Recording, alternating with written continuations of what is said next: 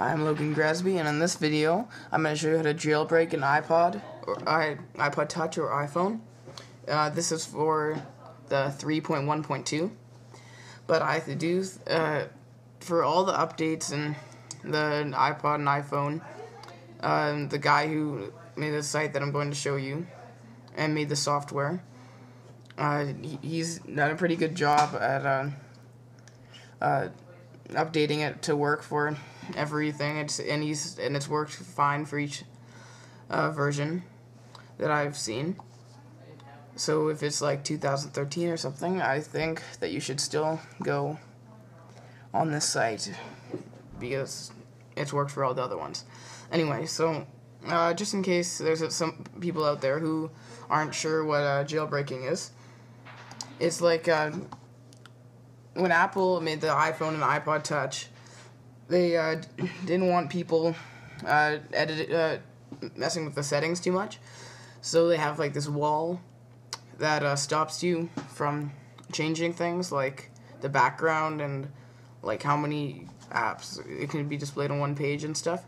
So as you can see, mine is jailbroken, and it says Logan here. That's my name. I changed it to say iPod Touch, and there's a percentage, how much power is left. And yeah, you can see everything's pretty much way different than normal iPod Touch or iPhone.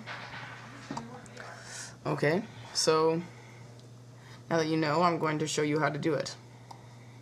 This is probably the easiest way to do this. This is the website right here, but I'm just going to type it in for you. It's Black Rain, so right here. So then just search Black Rain, and with the I, it has to be a 1, not an I.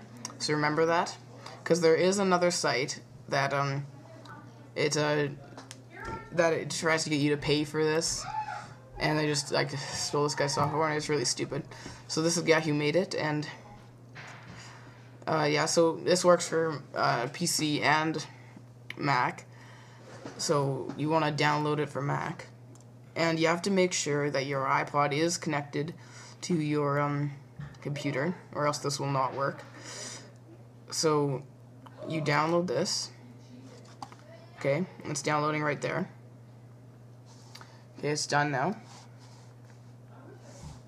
Didn't show up on my desktop, but okay. Here is the thing. So now when we click on this,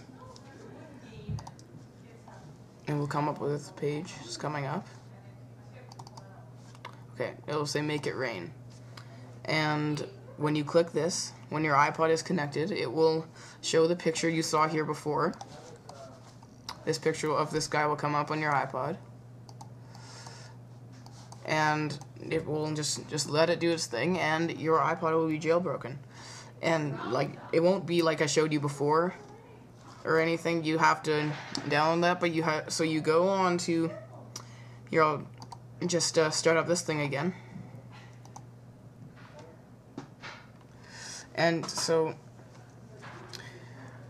there will be an app, and it will be called Black Rain, and it will look just like the thing you downloaded, and it will be on here, and it will give you these options, and it will ask you which thing you want to download. One of them, it will not look like the picture right here, but it will say Cydia.